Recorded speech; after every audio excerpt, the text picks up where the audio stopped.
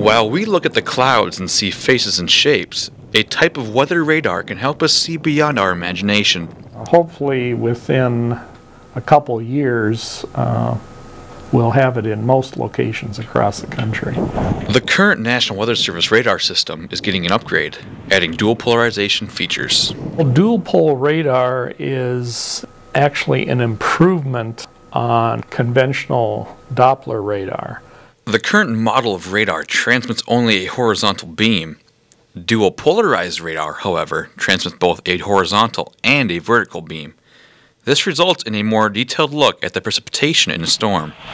The University of North Dakota utilizes a dual pol radar for their weather research. It gives you a better idea of the types of hydrometeors that are in whatever phenomenon you're studying, whether it be a thunderstorm or a snowband. Both researchers and forecasters agree that this new technology will be beneficial to all. Yeah, I think it's going to improve forecasts for hail and for possibly flooding as well. Although weather will remain hard to predict, this upgrade will help to unveil some of its mysteries. I'm Saari, reporting for Studio One Weather.